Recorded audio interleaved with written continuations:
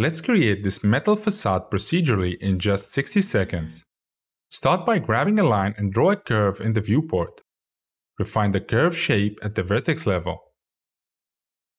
Next, select the spline and copy it along the z-axis. Continue adjusting the vertices to refine the facade shape. Copy it using Ctrl-V and make sure it's copied as a reference. Apply Normalize Spline modifier to the newly created line. Set it to count and increase it to around 30. Don't forget to enable linear segments for optimization. Add a cross section on top to connect all the vertices. Now apply the sweep modifier and set the section to bar.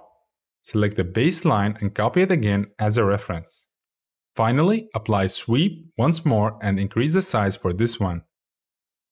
Now you have a fully adjustable facade model. Modify the baseline to adjust its shape. Don't forget to adjust the count and size as needed. Follow to learn more about 3ds Max.